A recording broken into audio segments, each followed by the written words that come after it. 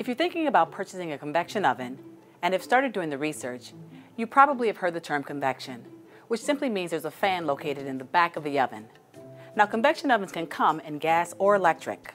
An electric convection oven will consist of a heating element on the ceiling, floor, and back wall of the oven, as well as the rear fan.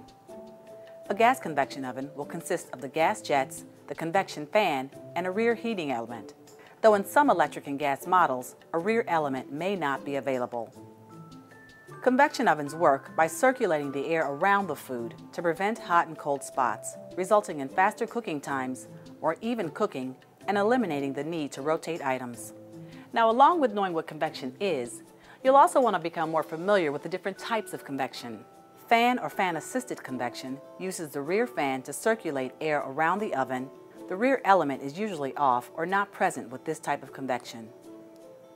True or European convection refers to the element in the back of the oven around the fan. This provides a more even temperature throughout the oven cavity. Here's some key things to know about convection ovens. Convection ovens cook 25% faster than traditional ovens, using 20 to 50% less temperature depending on what you're cooking. And a convection oven will only convection cook when you tell it to. If you select the standard baking mode on your oven, it'll bake the standard way. It will not use a convection rear fan or element. Convection ovens give you the flexibility to cook several of the same items all at once or several different items together without the transfer of food odors.